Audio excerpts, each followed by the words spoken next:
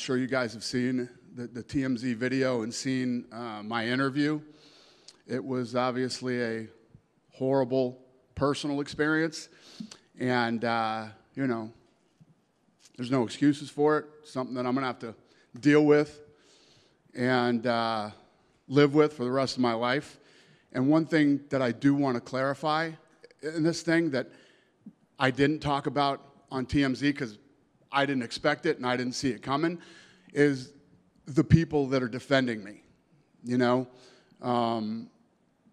there's never an excuse. I'm sure you guys have read some of the same stuff that I've seen.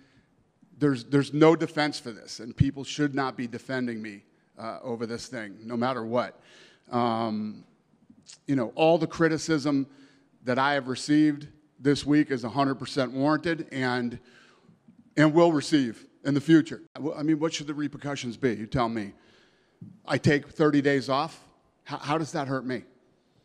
I mean, I told you guys when we were going through COVID could last 10 years. I could sit it out and, you know what I mean? What would be the problem?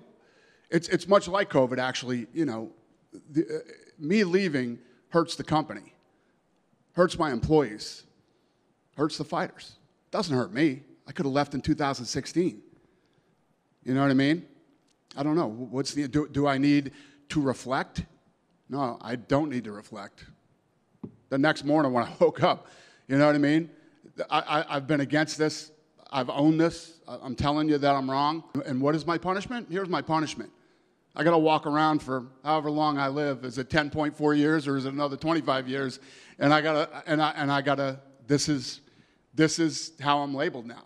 My other punishment is that, you know, I'm sure a lot of people, whether it be media, fighters, friends, acquaintances who had respect for me might not have respect for me now. I mean, there's a lot of things that I'm going to have to deal with for the rest of my life that are way more of a punishment than what? I take a 30-day, 60-day absence?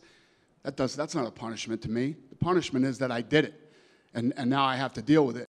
This is a personal family matter that played out in public, and, you know, our biggest focus was our kids. You want to talk about people being disappointed. Who's going to be more disappointed than your kids are?